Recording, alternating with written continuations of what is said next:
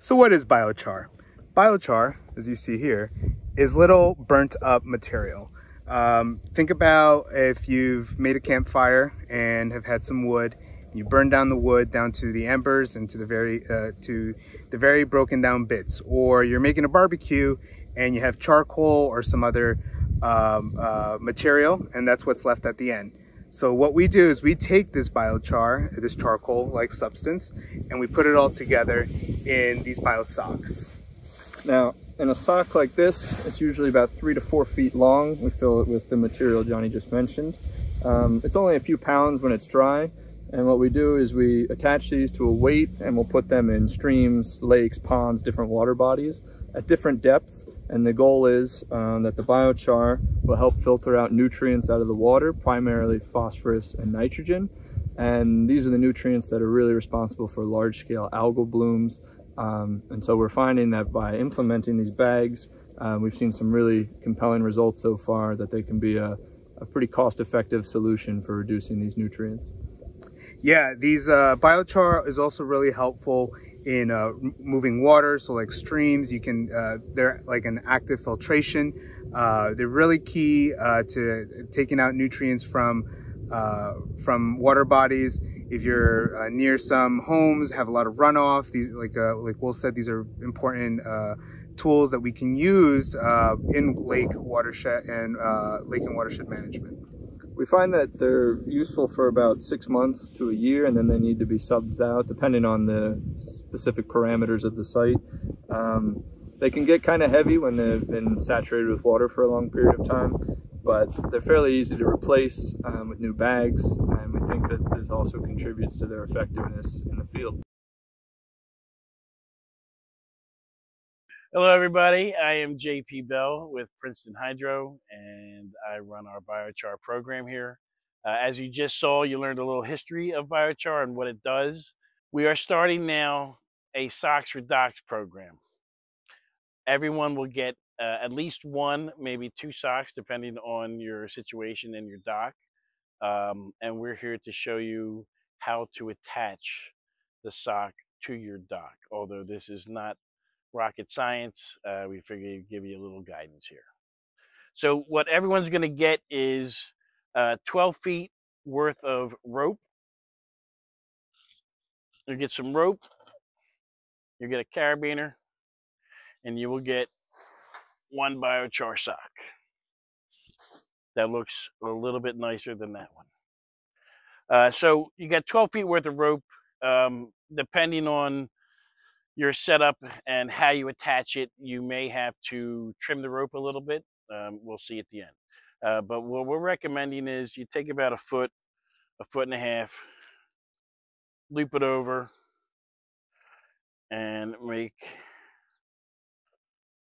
a little end like so.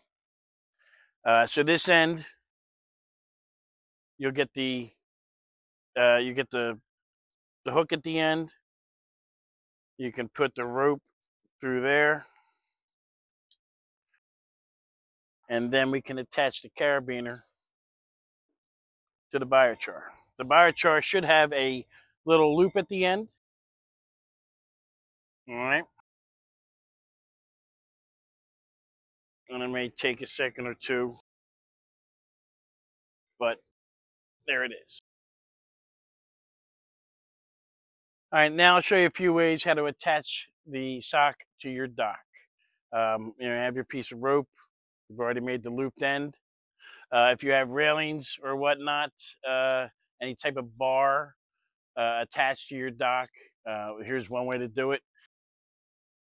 Just simply come around, pull it through the loop.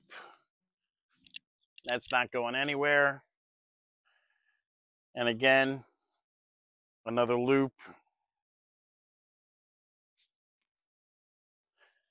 That way, we've got our carabiner attached to our sock already, and off it goes. And again, it'll take about 2 to 3 days for it to fully saturate, and then it will finally sink down into the water column. If you have cleats on your dock, you can attach the socks this way as well. If your loop is big enough, You can just simply slide it right over your cleat, or if you want to get more secure, you can come up, twist and turn, go through, and that way it secures itself right there. And then your sock is on the other end down in the water. Finally, we have this bucket here simulating a piling on your dock. And again, another way to attach it is you've got your loop at the end, as always, and just simply wrap it around your piling. Pull the rope through. Now you're nice and secure. Sock on the other end, and down it goes. There are multiple other ways as well, whatever you guys want to do to secure it. I'm thinking also on wooden pilings, you could do a decent sized eye hook.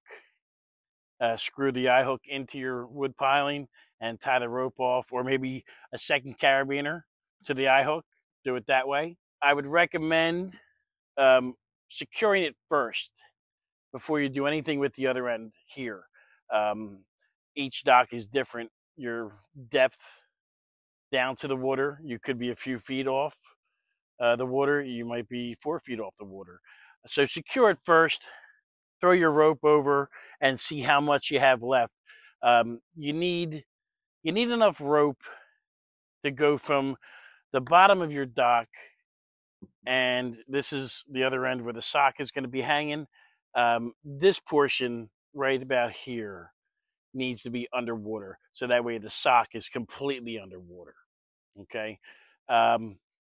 It's okay if you are shallow in your dock area, and I mean, it's a 3-foot sock, and if you get just this underwater and the sock is laying half on the ground, that's fine. If you have enough depth at your location, we recommend keeping it vertical and cutting this enough to leave the sock hang vertical, or maybe just touching the bottom. But if you can keep it vertical and suspend it in the water, that would be best. But like I said, if you have to hit the bottom or if it lays on the bottom, that's fine too. At the end of the year, or the next time you grab a new sock for the program, you just simply pull it up and take it off. Simple as that. Be careful though, when these socks are fully saturated, they are about 50 pounds a pop. Disposal of your socks.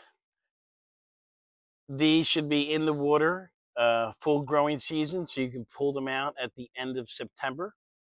Let them dry, and like I said earlier, they are going to be a little bit heavy, fully saturated, so be careful pulling them out. And I would let them dry, just throw them on the ground and let them dry, for a couple days.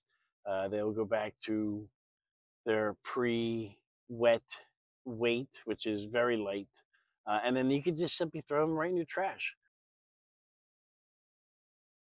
I'd like to thank you for participating in this Socks for Docks program.